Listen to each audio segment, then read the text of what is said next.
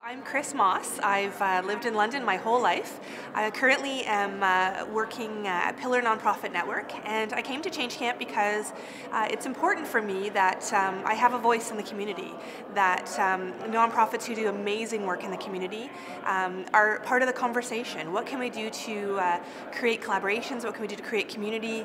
And those are all the things I'm working at, and I just love it. So the most interesting part of Change Camp is the people that are here. I love the diversity. I love talking to people.